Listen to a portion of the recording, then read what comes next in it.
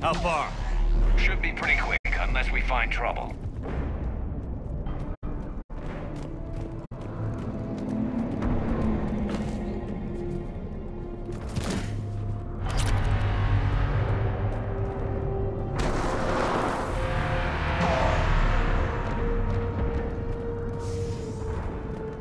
Damn it. Look at Palaven. That blaze of orange. The big one. That's where I was born. That's rough. Still have family there? My dad. A sister. How bad is it? 3 million lost the first day. 5 the second. How's your military holding up? Look around. That should give you some idea. You're putting up a good fight. For now. But how long does it take before the fight's kicked out of you? If they'd only listened to your warnings about the Reapers, we might have been ready. Maybe. Hard to figure how you prepare for something like this.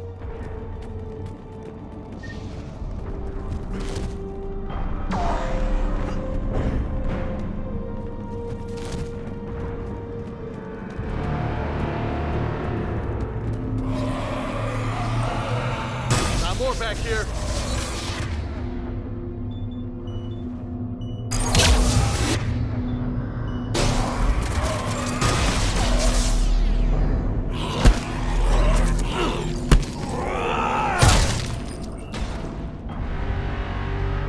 Shit, I hate those things. And New York is crawling with the creepy bastards? I never should have left Earth. It's gonna be bad all over. Leaving the fight just pisses me off. But you're here asking Victus to do the same thing. Leave the fight to make nice in some boardroom. This summit is the only chance we've got. None of us is beating the Reapers alone.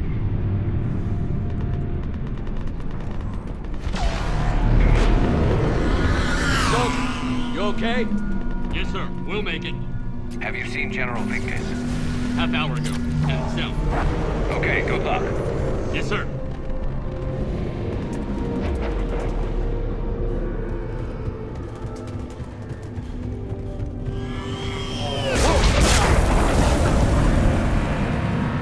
That was a little closer than I'd like. I'll say.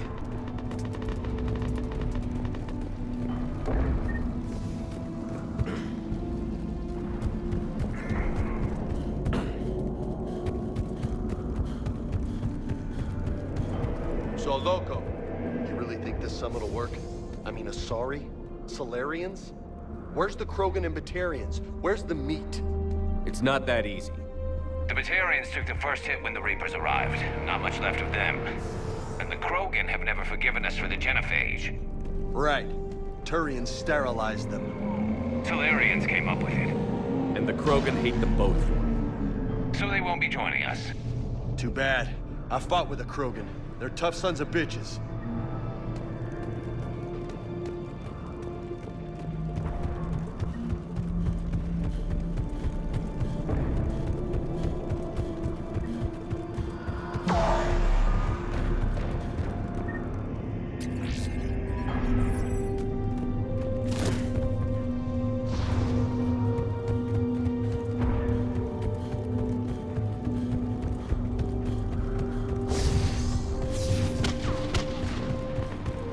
That sounds bad! Okay, double time! No Reapers taking this Primarch from me! Right behind you!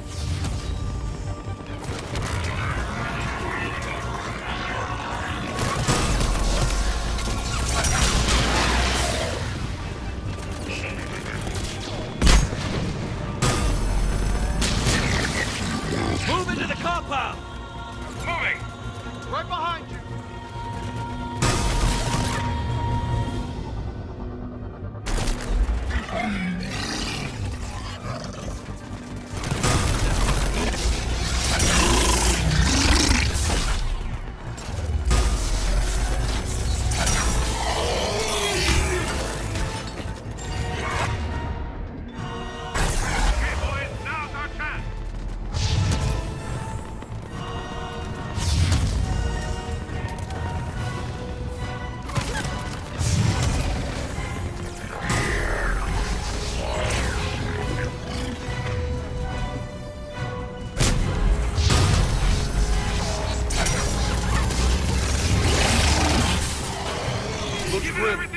been a brutal fight for these guys.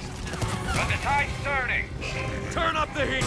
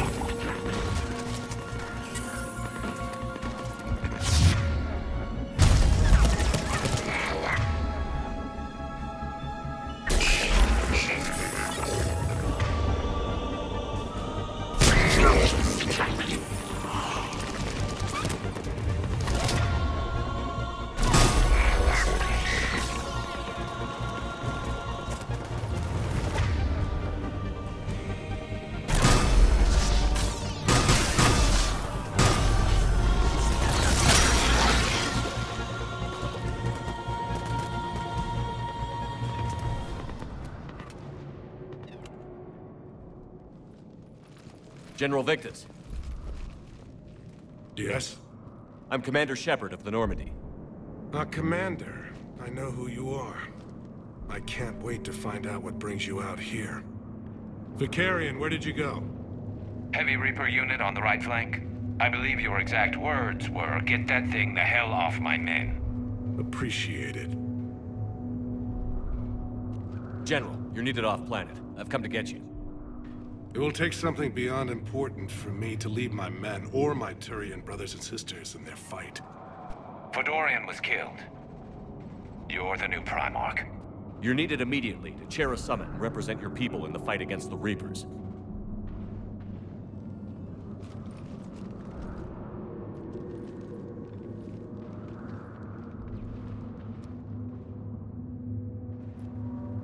I'm Primarch of Palaven. Negotiating for the Turian hierarchy? Yes. I've spent my whole life in the military. I'm no diplomat. I hate diplomats. What makes you think you're not qualified? I'm not really a by-the-book kind of guy, and I piss people off. My family's been military since the Unification War. War is my life. It's in my bones. But that kind of passion is deceptive. Can make you seem reckless when you're anything but. War is your resume. At a time like this, we need leaders who've been through that hell. I like that. You're right. And honestly, uniting these races may take as much strength as facing the Reapers. See this devastation, Primarch? Double that for Earth. I need an alliance. I need the Turian fleet.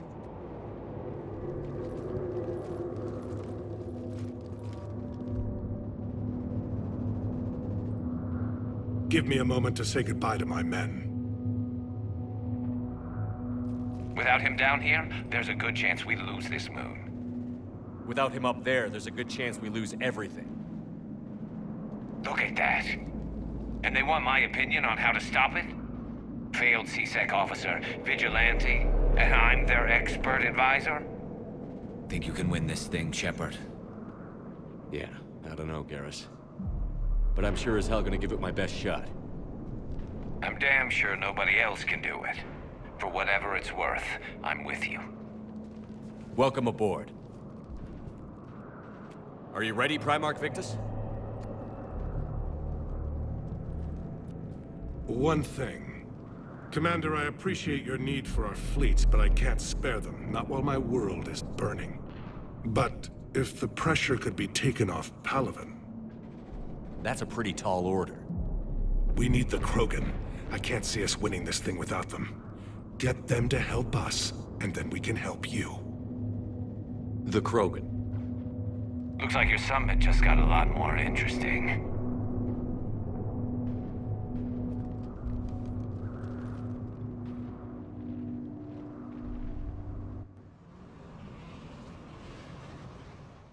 The Asari have been down this road before, Commander Shepard. But Madam Counselor, let me... I tried to smooth things over with the Salarian Dalatras. To say she's upset would be a monumental understatement. Some of these issues are hundreds of years old. Time to let go. Sad to say, but any effort to ally these disparate groups seems doomed to failure. And I'm sure you understand that we cannot afford to waste time with the Reapers knocking at our door. This must be my final word. I'm sorry, but the Asari will not be at your summit. Our alliance would be stronger with the Krogan. You need them. We all do. I wish you luck, Commander. Goodbye. Commander, Admiral Hackett's available on VidCom.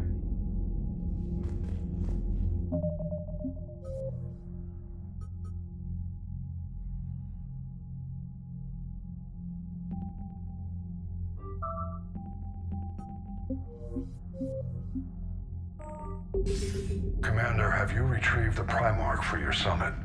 Yes, sir. But the Asari are staying on the sidelines. They'll regret that. The time for unity is now. The Solarians will be there, though. You don't sound very optimistic. We expect the Krogan will be joining us, too. I see. Well, then you've got your hands full, Commander. Was there something else you needed to discuss? Any updates on Cerberus? There's still the wild card here. Hitting the archives on Mars suggests they're after the same thing we are. A way to defeat the Reapers. It didn't seem as if the Elusive Man was suggesting we appease them. Not like Saren did. You'd think we'd be on the same side, now more than ever. Cerberus has never played by the rules as we know them. I don't know what their agenda is, but it has nothing to do with humanity's best interests. The Elusive Man talked about controlling the Reapers. He seemed to think that's how we win this. He's wrong. Dead Reapers are how we win this. Doesn't mean he won't try. I saw your report on that Cerberus soldier you found on Mars. If the Elusive Man is good at one thing, it's finding new ways to subvert science. It's never worked for him before, and it won't now. Has your analysis of the Prothean device turned up anything? The hour appears to be right. It's a weapon of some sort. A big one. Beyond that, we really can't say, other than it's going to be a hell of a thing to try and build. Do you think it's risky? Building something like this when we don't even know what it does? To be honest, the thing scares the hell out of me, but the Reapers have forced our hand. 2 centuries ago, scientists faced the same problem in the Second World War.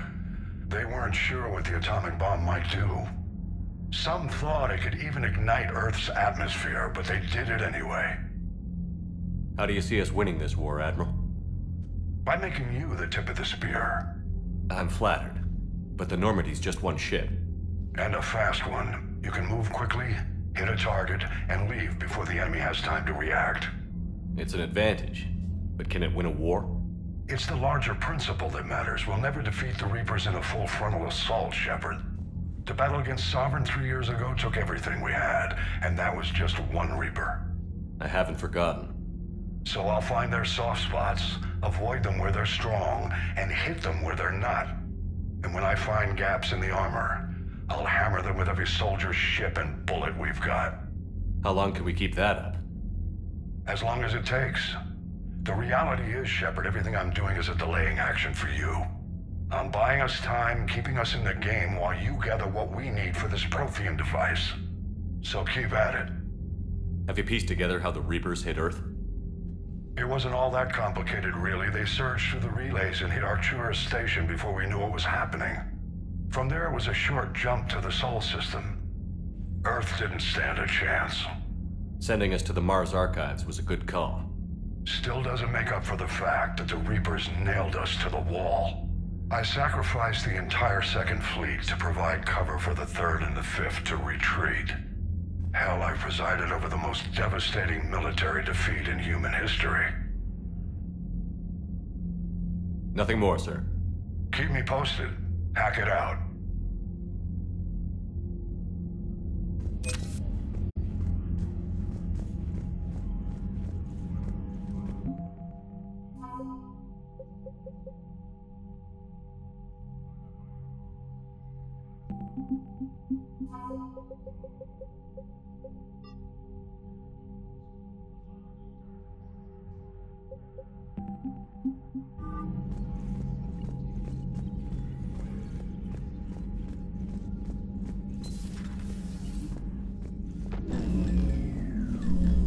Commander, Edie just went offline. What do you mean, offline? I don't know. She's not responding, and I can't access the AI core diagnostics. You better get down to Deck 3. Commander, comm systems are going haywire. Whatever's happening is centered on Deck 3. See if you can get to Edie. I'll check the AI core.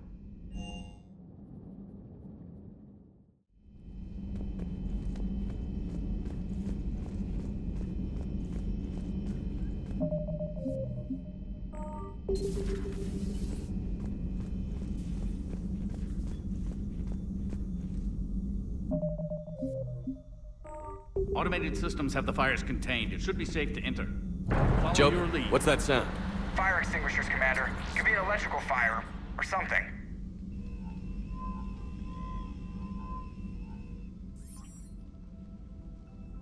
I'm going in.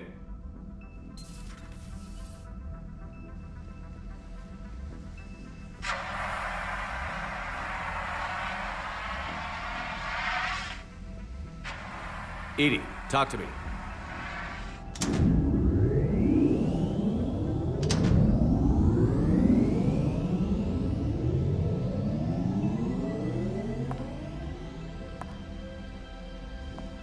Is there a particular topic you wish to discuss, Shepard? Edie? Yes. You're in Dr. Eva's body. Not all of me, but I have control of it. It was not a seamless transition. A transition? You blacked out on us for a while there. Correct. When we brought this unit on board, I began a background process to search for its information on the Prothean device. This eventually triggered a trap. A backup power source and CPU activated, and the unit attempted physical confrontation. Fortunately, I was able to gain root access and repurpose it as I saw fit. During this process, it struggled. Thus the fire. Edie, you need to alert us about incidents like this. You shouldn't have done this alone. Bringing the crew up to speed would have been counterproductive. All attempts to help would have been limited by reaction time. So if you're in there, are you still in the ship? I exist primarily within the ship. For optimal control, this unit should remain within Normandy's broadcast or tight beam range. Are you planning to take that body somewhere? Normandy's weaponry is not suited to every combat situation. This platform could provide limited fire ground support. You mean you could come with us? Correct. This body could accompany you to areas the Normandy cannot reach. Before we do that, I need you to guarantee this mech doesn't have any more surprises in it. Run whatever tests you can. Then we can talk about using it in combat situations. One moment. I am running trials. Complete. I can send you a full report if you wish.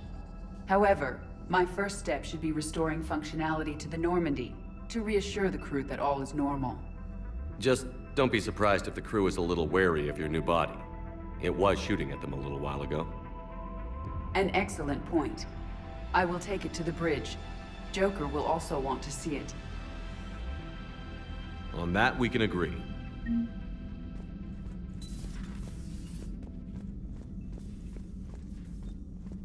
Was that Edie who just walked by? Yes, it was. Joker is going to have a field day with this. How are you, Commander? How are you, Commander?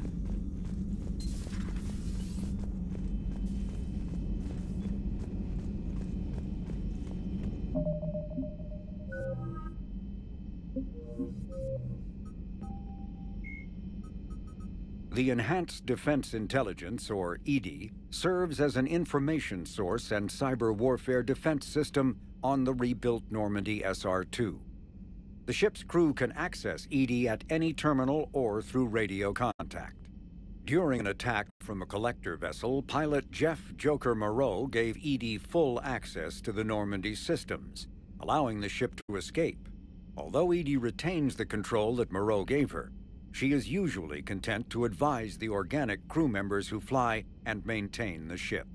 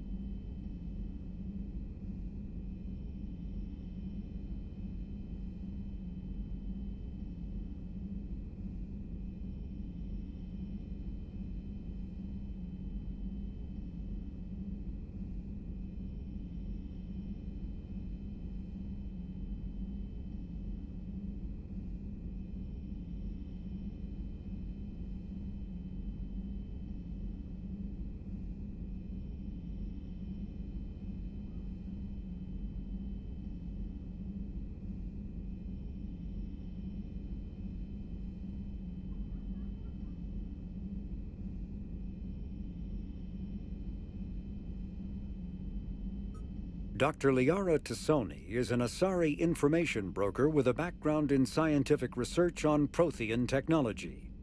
Born on Thessia in the Enhanced Defense... Dr. Liara Tassoni is an Asari information broker with a background in scientific research on Prothean technology. Born on Thessia in 2077, she is the only child of the late matriarch Benezia.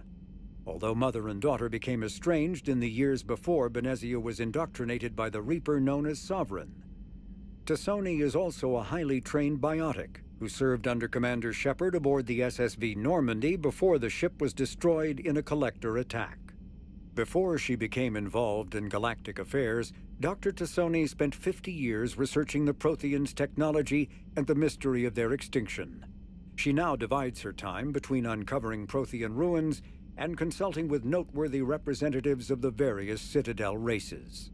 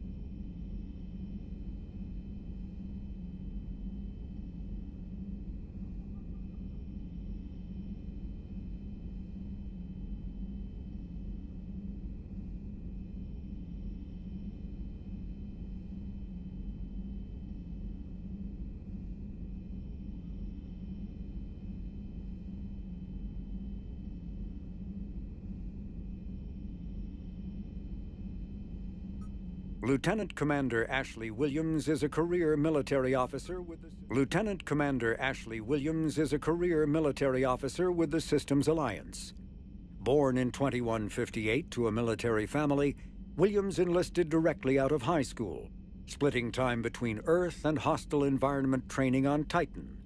After earning numerous commendations early in her career, Williams became a platoon guide on Eden Prime, where she was the only member of her unit to survive the Geth attack.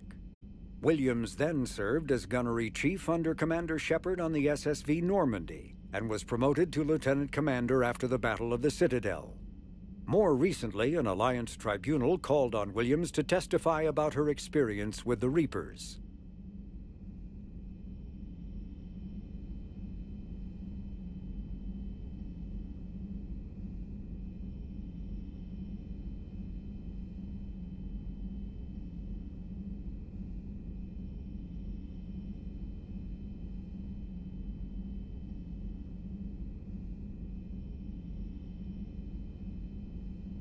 Admiral David Edward Anderson is a career military officer in the Systems Alliance Navy. Born in London in 2137, he later moved to Arcturus Station and became the first graduate of the Alliance's now renowned N7 Marine program. Anderson is one of the Alliance's most decorated Special Forces operatives, and served with honor during the First Contact War. He was the original captain of the SSV Normandy before relinquishing command to his XO, Commander Shepard. After the Alliance victory in the Battle of the Citadel, Anderson briefly served as the Citadel's first human counselor.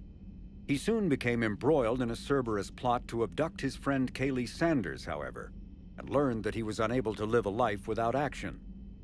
He stepped down as counselor and returned to the military to prepare for the Reaper invasion. The Alliance Parliament named Donald Udina as his successor.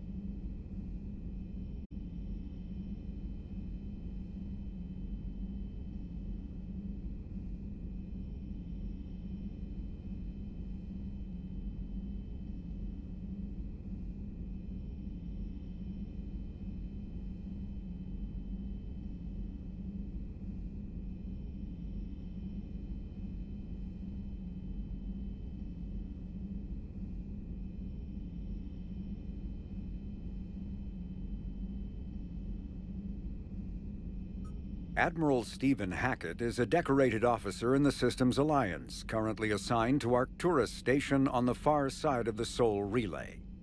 In the battle for the Citadel, Admiral Hackett commanded the Fifth Fleet. Following that victory, he was promoted to head of the Alliance military. Hackett was born to a single mother in Buenos Aires in 2134. When his mother died in the pandemic of 2146, he was placed in the Advanced Training Academy for Juveniles, where his superior talents in science and leadership quickly became evident. Hackett enlisted in 2152, volunteering for high-risk missions to colonize space beyond the Sol Relay. He was commissioned as a second lieutenant on Arcturus Station in 2156, and soon proved his ability in the First Contact War. His rare ascent from enlisted man to admiral remains an Alliance legend.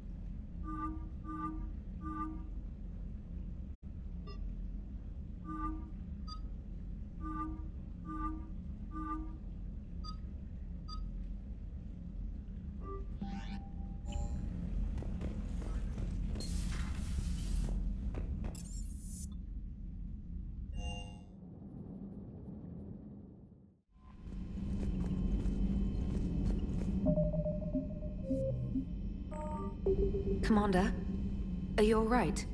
It was fairly intense up here. I can only imagine what it was like down on that moon. I thought you'd be more concerned about Edie. Edie is a huge asset to this team. If she'd told me about her plan to obtain a body, I'd have volunteered to help. I do not wish to force a conflict of interest between our friendship and your duty. I'd have preferred a conflict of interest to a hard restart of half our systems. But thanks, regardless. While you're here, though, I found something while scanning Alliance channels. Grissom Academy is requesting help. The Reaper invasion front will hit them soon. I thought the war would close most schools. Grissom Academy is more specialized than a normal school. It's home to some of the smartest students humanity has to offer. Their Ascension project is the best training facility in the galaxy for human biotics. Yes, I sent a young man named David Archer there. I'm just surprised they're still open. Some of their work has Alliance support. That might be why they stayed. What can we do? A Turian evac transport responded to their distress call, so normally I'd say we don't need to do anything. But something sounded off in the Turian signal. I had Edie perform an analysis. It's fake. Edie thinks it's Cerberus. She said the fake Turian signal was similar to the one that lured you to a collector ship? Long story. In any event, whoever faked the signal wants us to think Grissom Academy's being evacuated. But I believe they're still in danger. Good catch. If this really is Cerberus, hopefully this operation is something worth investigating. It could be simple disinformation. Trainer. Good catch. Thank you, Commander.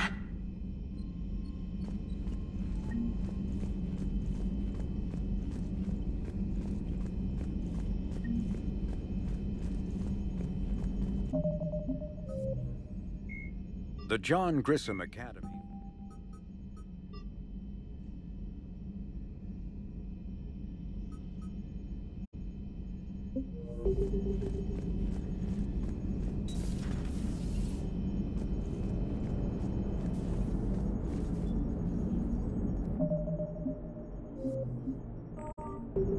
Hey, Commander, check out my co-pilot!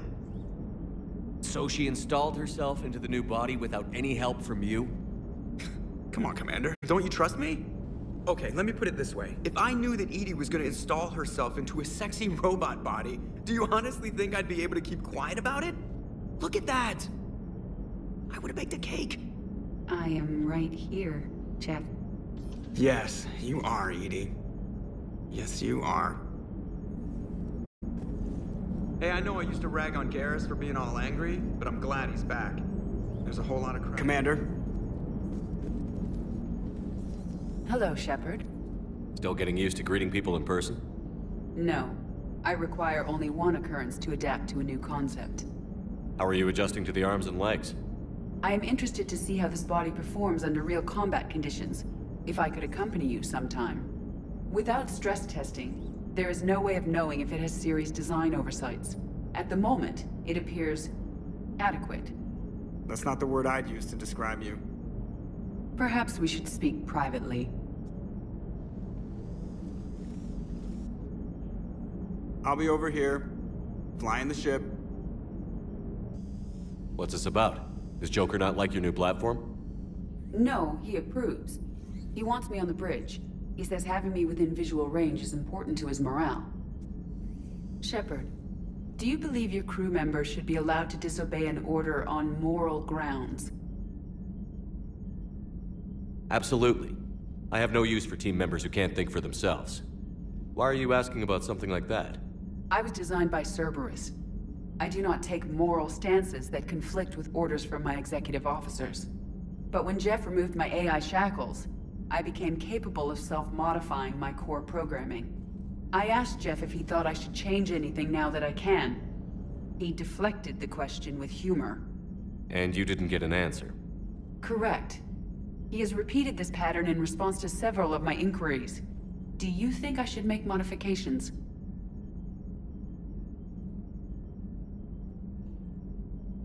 Only you can really answer that question. That's the point of free will. But moral decisions should not be made in a vacuum.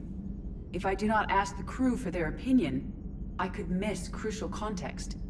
May I ask you the questions Jeff avoids? When there is time, will you answer them for me?